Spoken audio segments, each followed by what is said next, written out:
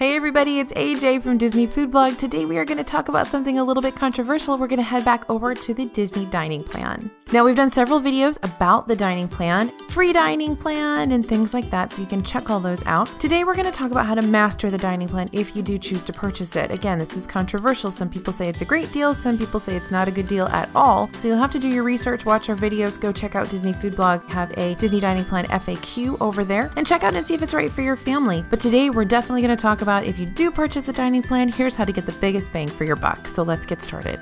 The first thing to note is to make sure to use all of your credits. You've already paid for those credits, so if you're not using them, that's basically just throwing money away. So make sure you keep track of those credits and use all of your credits when you are using the Disney dining plan in Walt Disney World.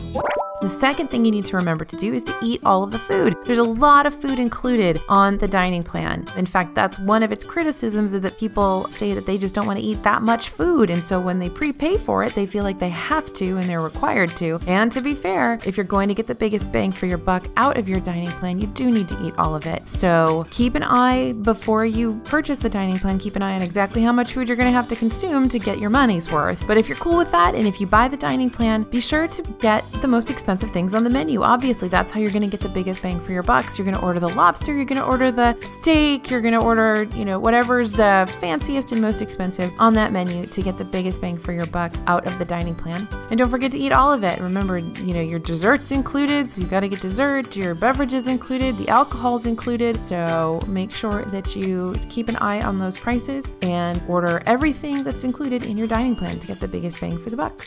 Speaking of alcohol, this is new in the 2018 dining plan. You actually get an alcoholic beverage with every one of your meal credits. So that's a table service or counter service meal credit. You get an alcoholic beverage included if that's the kind of beverage you want to drink. So of course, that's going to give you the biggest bang for your buck, is drinking the alcohol instead of a non-alcoholic beverage with each meal that you have on your dining plan. So check out the alcohol that's available, check out what they are going to offer. We actually have a couple of posts up on Disney Food Blog that we're updating regularly with the kinds of drinks that are included that people are getting for their dining plan credit, both counter service and table service, as well as the kind of non-alcoholic drinks that people are getting, because those have kind of been plussed up a little bit too with those fancy milkshakes and things like that. So keep an eye on Disney Food Blog to see what alcoholic drinks are actually included with your dining plan credit. If you are a drinker, if you do enjoy alcohol, go ahead and get it, because that's going to get you the biggest bang for your buck with your dining plan.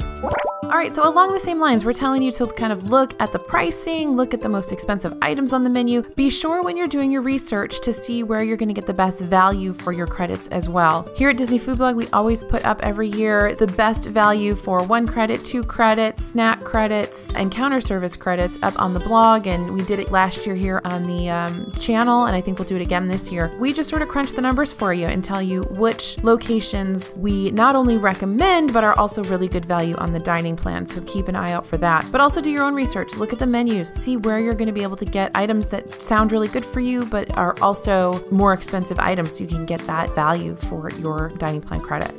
And while you're there, also please keep track of your credits. Make sure that you know how many credits you have left, so you don't end up with like 35 snack credits at the end of your trip, so you're just kind of buying things willy-nilly to pack in your suitcase. So plan your credits ahead of time, know what you're going to spend when, and be aware when you're there of what you're spending and what credits you have left over, so you don't leave any on the table, so to speak.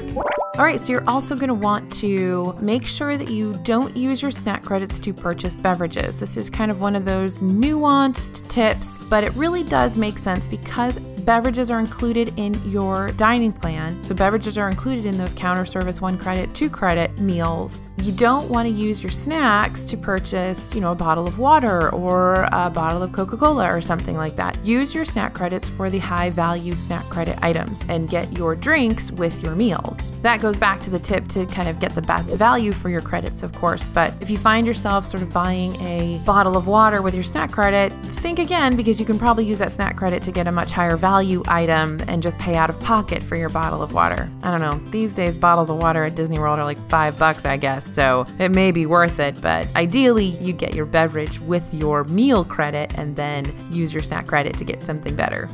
All right, now this is another kind of nuanced tip. Don't spend your credits on breakfast. Breakfast is the least expensive meal of the day at Walt Disney World, and that includes counter service, table service, and signature meals. So you're going to spend less on breakfast than you're going to spend on any other comparable meal. So consider using those credits to get lunch or dinner rather than breakfast. And also, I mean, the only thing that would make sense is to use a snack credit on breakfast. But again, they're going to be less expensive items anyhow, so it may not make sense to even do that. You may just pay out of pocket for breakfast and then use your credits for lunch, dinner, and snacks later on.